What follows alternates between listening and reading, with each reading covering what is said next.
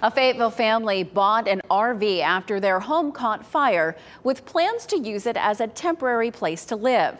They say the RV they bought from Camping World has been nothing but a problem in the year they've had it. 5 on Your Side's Keely Arthur explains what's gone wrong.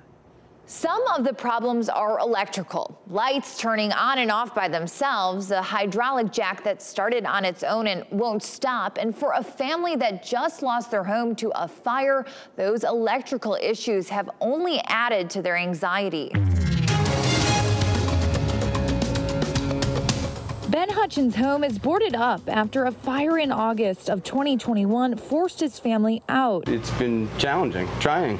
The Hutchins bought this one-year-old RV from Camping World and quickly made it into their new home while they waited for the fire damage to be repaired. We got it and it was immaculate inside. What do you think? But the Hutchins say they soon started having problems. A lot of the times you come in and all the lights are going crazy. Like in this cell phone video Ben Hutchins took. The same thing happened while we were there. Oh, there go the lights. So that's it doing its thing.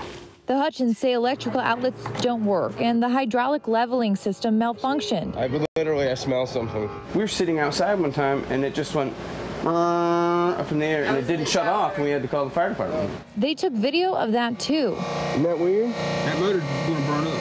I mean, it's smoking now.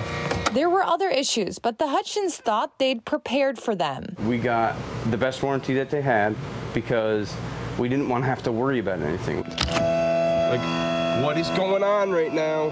However, even after the repairs, the Hutchins say electrical issues continued. And new problems showed up that the new service plan didn't cover. This is all rotten. Completely rotten.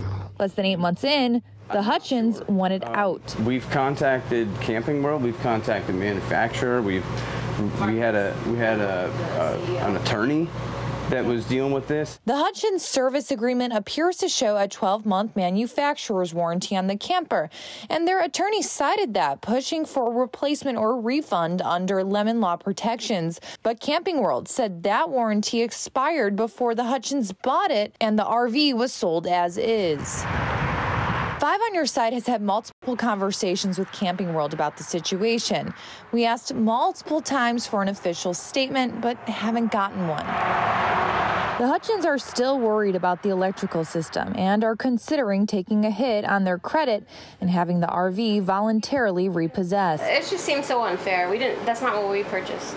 As for the extended service plan the Hutchins bought, that covers repairs, but there's no option to replace the RV if the problem can't be fixed. A reminder to know what warranties and extended service plans cover before you purchase them. Keely Arthur, 5 on Your Side.